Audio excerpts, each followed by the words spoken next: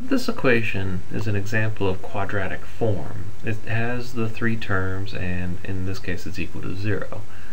So if you see something weird like this, get it equal to 0 and see if there are three terms, and see if it has a certain pattern between the middle term and the last term. What we're going to do to solve it, since it looks a little strange, is I'm going to do something called u-substitution. I'm going to let u equal the middle variable, not the entire middle term, but just the middle variable, this x to the 1/3. So I'm going to let u equal x raised to the 1/3 power. What I'm going to do to this little equation is I'm going to square both sides. So that's going to give me u squared is equal to, now remember, power to a power, you're going to multiply, and 2 times 1/3 is going to give us x to the 2/3. This method will work if this variable expression is the same as the first variable expression up here.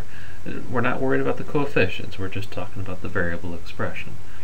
So we can use this method, and what happens is wherever I see x to the 2/3, I'm going to replace it with u squared.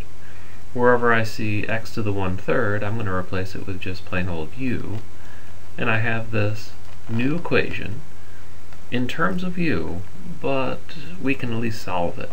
This is definitely a quadratic. Factors of 12 to subtract up to 1 would be 4 and 3. Lead coefficient's 1, so we can do a nice little quick factor on this. And we'll end up with u minus 4 and u plus 3. So if we solve this, we're going to eventually find that u is equal to 4 and u is equal to negative 3.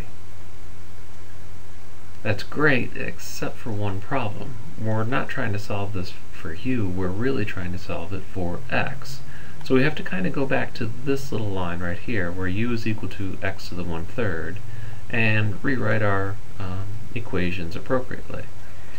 So wherever you see u, now we're going to go back to x to the 1/3 is equal to 4. And also x to the 1/3 is equal to negative 3. Alright, now to get rid of the 1/3 power, what we're going to do is raise both sides to the 3rd power. So we're going to cube this side and cube this side. And the first equation is going to tell me that x is equal to 64. So that becomes one of our solutions. And again, down here we're going to raise both sides to the 3rd power to get rid of that 1/3 power. And what we'll find is here we'll have x is equal to negative 3 cubed, which is negative 27.